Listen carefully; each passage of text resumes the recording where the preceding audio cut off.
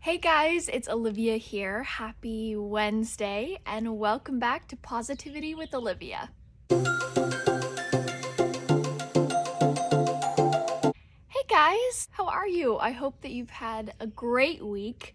Your response to Positivity with Olivia was just so sweet and I'm so glad that you guys seem to like it. So I'm so excited to be bringing another episode to you guys today. Today I have my favorite tea with me. This is, it's a coffee bean tea and it is called African Sunrise and it's my favorite tea of all time. So I hope you guys have your tea or coffee with you and let's get started. Oh, also I forgot to mention it's in my other Snow White mug. Yes, I have more than one Snow White mug. So one thing I wanted to mention before I get started is that I've been loving connecting with you guys and chatting with you guys through Cameo, which is basically an app where you guys make requests for me and I send you guys personalized video and all the proceeds go to Cookies for Kids Cancer. That's the charity that I wanted all the proceeds to go to because it has such a special place in my heart, and the fact that we can connect and chat together and raise money for Cookies for Kids all at the same time is amazing. So if you guys want a personalized video from me, you guys can book me on Cameo. So yeah, it's been so much fun doing that. Okay, so one of our first stories is about a couple from Texas who is so grateful for the kindness and the generosity of this stranger. This couple was playing volleyball on the beach when the woman lost her engagement ring. They were a newly engaged couple and she lost her ring. But then they saw a man named Paul Womansky who was metal detecting on the beach on Memorial Day at this time, and they begged him to please look for their engagement ring. So he spent hours searching and searching until he finally found their ring.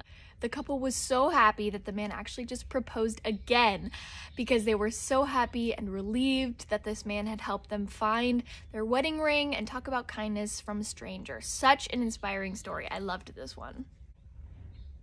Okay, our second story is so sweet and beautiful.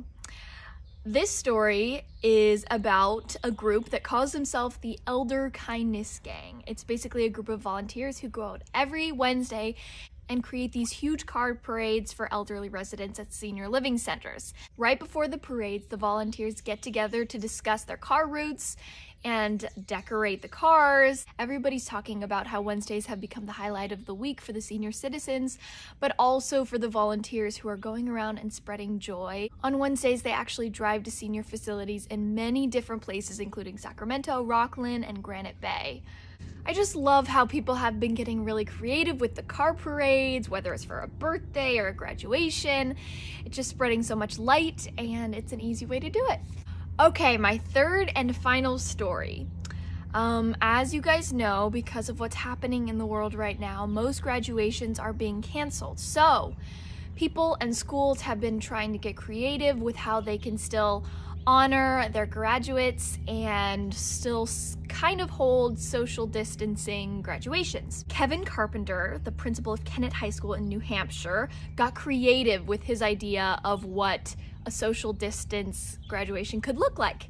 He came up with the idea of a ski lift graduation, which sounds so cool. So he asked Cranmore Mountain Resort if they could let them have the graduation there, and they offered it to him free of charge for all the graduates to come and hold their own ceremony. This graduation will definitely be unlike any other, and it's one that these graduates in the class of 2020 will never forget. And I think that a ski lift is a pretty creative and awesome way to graduate. And I just want to take a moment to congratulate the class of 2020. We are so proud of you, and celebrations look a little different this year. We are just as proud. And congratulations to you all if you're graduating this year. I have so many friends that are graduating this year and I am just such a proud friend, and of course bummed that things are a little different for them this year, but just so proud of you guys. So those are my positive stories for the day. I hope that they made you smile. Please comment down below something positive that happened for you this week. For me this week, a couple of positive things in my life were I've been reading a ton and I've been absolutely loving it. And I've also been having lots of pool time and lots of time in the sun, which has been so nice. Thank you guys so much again for your love and support on the first episode of PositiviTEA. I have to do it.